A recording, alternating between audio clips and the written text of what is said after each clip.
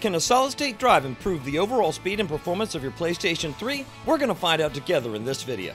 We'll test performance by installing several disks directly onto the internal hard drive of a PlayStation 3 and then swap out the original drive with a solid-state drive and do the same to find out if the games are going to load faster or if you'll just hit the speed limits of yesterday's PlayStation 3 drive bus technologies.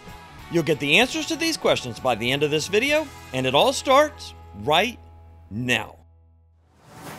Solid-state technology has revolutionized the way we store data in our devices. It's made it possible for us to store data on technology with no moving parts, increasing reliability and reducing heat. This has also made it possible to move data at faster speeds than were possible with moving parts like magnetic platters and drive heads. This is fantastic and all, but with the PlayStation 3 there's an important bottleneck we need to discuss involving the serial ATA or SATA drive connector. Today's contemporary 2.5-inch solid-state drives, like the ones that go on laptops, are all based on the SATA 3 standard of 600 megabytes per second maximum, but the PlayStation 3 is based on the SATA 1 standard of 150 megabytes per second. What this means for you is, if you go out and buy one of those fancy 2.5-inch solid-state drives, it can only work at about 1/4 of its total rated speed. But all hope is not lost, because if the hard drive that's already installed in the PlayStation 3 is slower than the SATA 1 speed maximums, well then, there's still some gain to be had. Let's check that. I pulled the original hard drive from my PlayStation 3 and put it into a SATA dock and connected it to a Mac. And here's what I found. With the disk speed test from Blackmagic, it had a 44.7 write speed and a 73.8 megabytes per second read speed.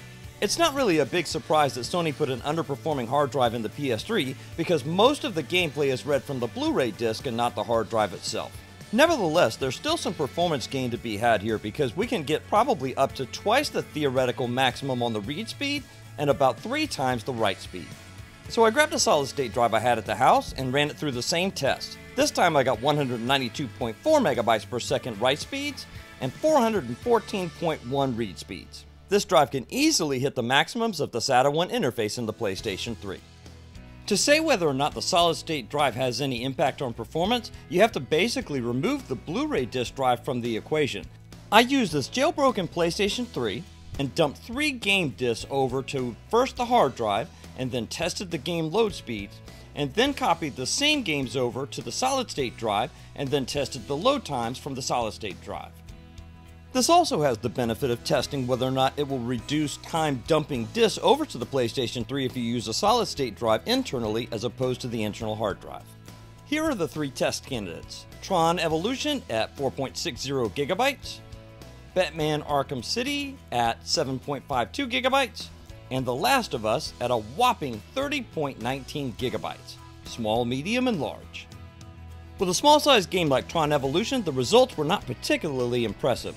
With the SSD, the disk copied over in 14 minutes and 28 seconds, and with the original hard drive, 14 minutes and 59 seconds. And they weren't remarkably better with Batman Arkham City either. With the solid-state drive, it was 18 minutes and 25 seconds, and with the hard drive, 19 minutes and 1 second. And it was uncanny how close the two were between the solid-state drive and the hard drive when dumping over a large game like The Last of Us. There was only a 3-second difference between the two. What I think this means for you is, if you're planning to dump your original disc over to your PlayStation 3, the bottleneck for speed won't be the SATA connection, it will actually be the Blu-ray drive itself.